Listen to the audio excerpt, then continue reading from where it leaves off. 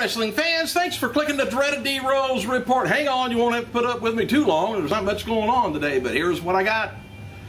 UFC President Dana White, he spoke with MMAJunkie.com about the recent meeting he had with WWE superstar and former UFC star and heavyweight champ Brock Lesnar after the UFC 146 fight. Well, they hadn't a lot. Anyway, he says the meeting did not go well. Probably the worst meeting we've ever had with Brock Lesnar, and I haven't talked to him since. It's one of those things where it's not worth getting into public, publicity-wise or publicly-wise. Also, Dana told them it's not worth getting into the BS over it. Dana shot down the rumor that the meeting was just a ploy to bring more interest to Lesnar's WWE storyline. He also said that he didn't know if the door for Lesnar to return to UFC was closed for good. Dana also revealed in a text message from Lesnar before they met, and this was before they met, says he texted me and said, I want to come to the fight, but keep it quiet because I don't want to tell anybody. Dana White said, he said, what are you going to do tonight? He says, I want to talk face to face. That was it, and I guess they didn't go with it. Hey, happy birthday to Mexican star Damien 666, 51 years old, and this would have been the birthday of WWE Hall of Famer The Sheik, 88 years old. The Rock is in New Orleans, by the way, today, filming Empire State. WWE champion CM Punk confirmed that he's going to be replacing Randy Orton on SmackDown tours during Orton's suspension. He replied on to a fan on Twitter, looks that way, yes, picking up the pieces, I guess. Anyway, as noted before, WWE has pulled Intercontinental Champion Christian from this weekend's live event as he's going to be appearing at TNA Slammiversary pay-per-view. Christian is currently not advertised for any WWE tapings until July 23rd, 1000th edition of Raw, and is still advertised for live events. But they're keeping him off TV. Not sure what the deal is there. Apparently they know more about the business than I do. Hopefully. Tom Pritchard, he was recently released as head FCW trainer. And it's now on, he's on Twitter now at Dr. Tom Pritchard. And he can be booked at book Dr. Tom Pritchard. AOL.com. Hey, announced for SmackDown's last night was Brodus Clay had been moved over to SmackDown brand, and they removed the profile from the roster page over to the SmackDown page. WWE is, I guess they only want a couple of big men on there. Plus, I think they want to keep Brodus' winning streak going for a while. WWE has pulled Intercontinental, I done told you that about Christian. And WWE Hall of Famer, good old Cold Stone Steve Austin, his new reality show, Redneck Island, premieres tonight, 10:30, well, Eastern Standard Times, on TMC. So remember that. We'll have to check it out, see what kind of ratings they get, and whether it's any good. The premiere episode will be a 2-hour long one, so set your DVR. And for you old folks, set the VCR. Kevin Nash, he was pulled out of West Virginia's independent wrestling event this Sunday because the promoter didn't pay him. Duh. I wouldn't be showing up either. He says, sorry, Damian Lee did not show up with his funds in Pittsburgh, so I will not be at Sunday's event. I gave him a second chance. If that's not the owner of the promotion, the guy could have went to Vegas instead. We noted before that R-Truth, he was absent from Raw live events in Spain, and Zack Ryder had to team up with Kofi Kingston, and last night's live event in Valencia, Spain, it was Brodus Clay who teamed with Kingston to defend the WWE Tag Team titles. Odd. Well, here's why. It's not confirmed yet, but reports going around that R-Truth is suffering from a broken foot. Duh, well, I'll be out of action for a while too. Alright, upcoming WWE SmackDown, here's the updated card for the WWE No Way Out pay-per-view. This is after last night's SmackDown. Anyway, we got a steel cage match, Big Show and John Cena. We got the WWE title match, Bryan, Kane, Punk. World Heavyweight title match going to be Sheamus, Del Rio, and WWE Intercontinental Champion Cody Rhodes, or match, Cody Rhodes taking on Christian. And a few rumors that WWE may be parting ways, and let's just start this rumor real hard here. They may be parting ways with Randy Orton as a result of his second violation of the wellness program. Former WCW Mark Madden states on Thursday on Twitter, WWE wants to get rid of Orton permanently. Character is and popularity have plateaued, and he's a pain to deal with.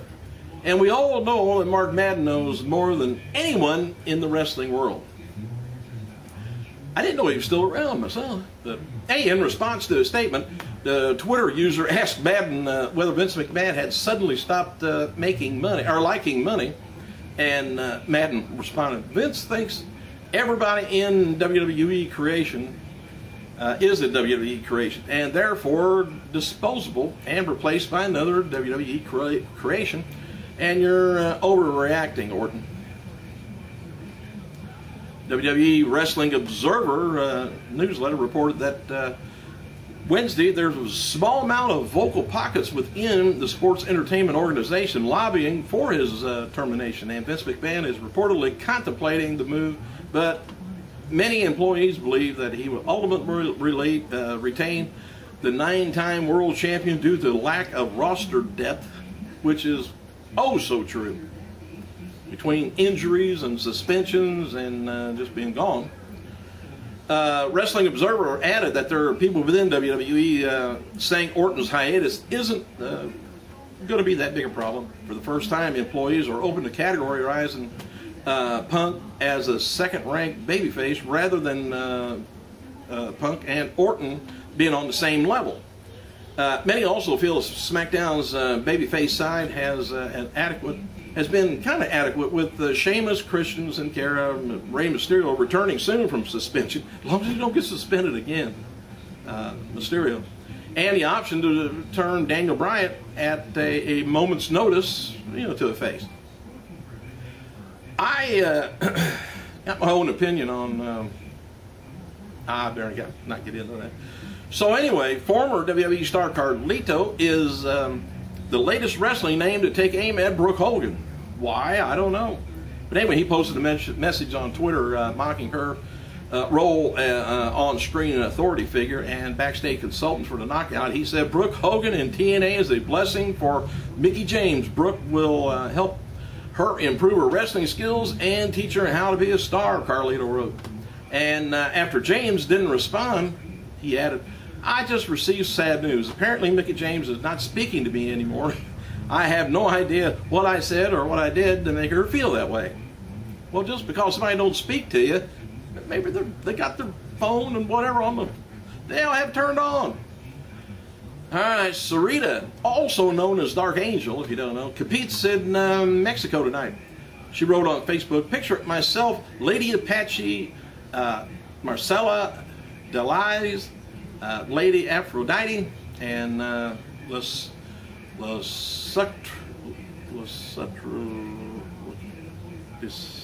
anyway, Tiffany, and somebody named Luna Magical, all in the ring at the same time. CMLL is making it happen tonight. Don't miss the show at the arena in Mexico." Well, I'm gonna miss it.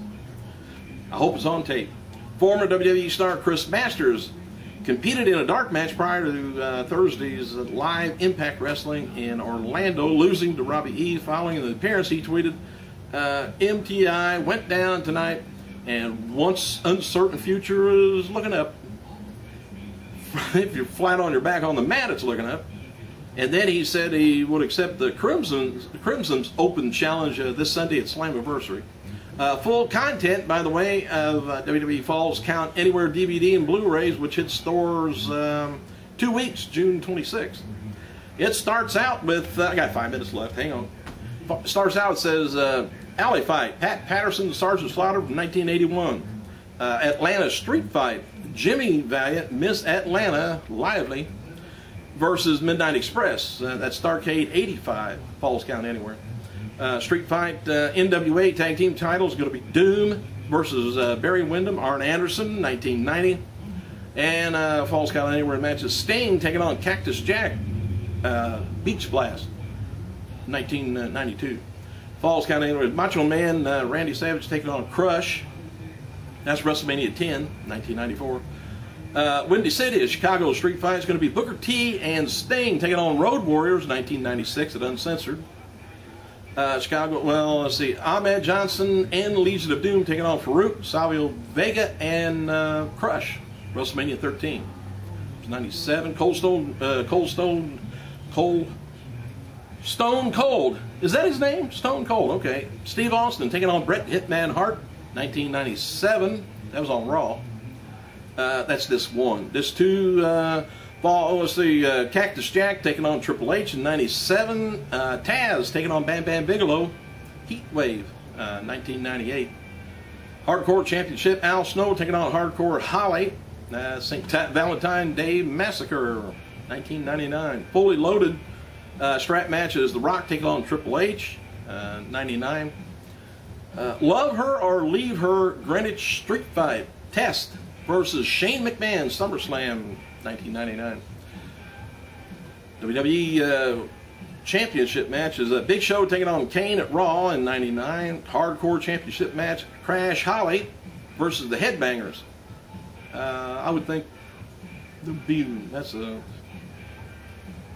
I don't know. Don't show he's got anybody with him. Must be a handicap. Anyway, that was in 2000.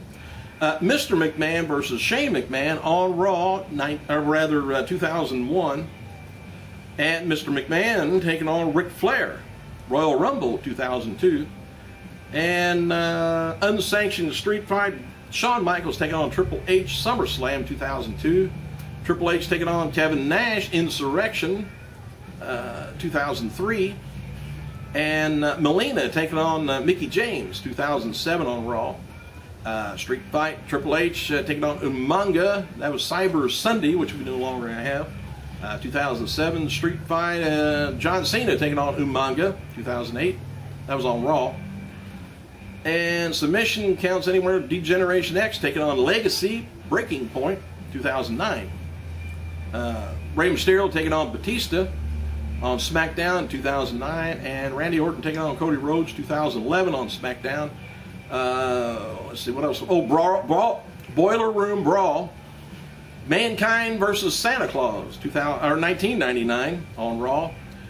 And we got Triple H versus Sheamus, Extreme Rules, 2010.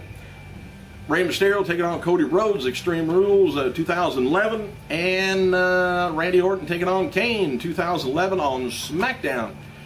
Should be good DVD. Looking forward to it. I'm looking backwards to it, too. Thanks for clicking, you guys. I gotta go.